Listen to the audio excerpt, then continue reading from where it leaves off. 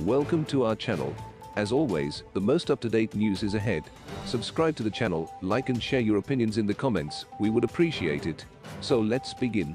Former US President Donald Trump fears that millions could die because current American leaders do not know what they are doing in the situation around Ukraine. Speaking at a rally in Pennsylvania, he called the current period the most dangerous time in our country's history because of the incredible power of modern weaponry. Quote, "They don't know how to interact with Vladimir Putin. They say the wrong things at the wrong time. They don't know anything about psychology, about what needs to be done to end the madness that is going on. Millions of people could die because we don't know what the hell we're doing," Trump said at the event, which was broadcast by C-SPAN. The former president reiterated that the conflict in Ukraine would not have happened under his watch and said that what is happening there should not be allowed to continue.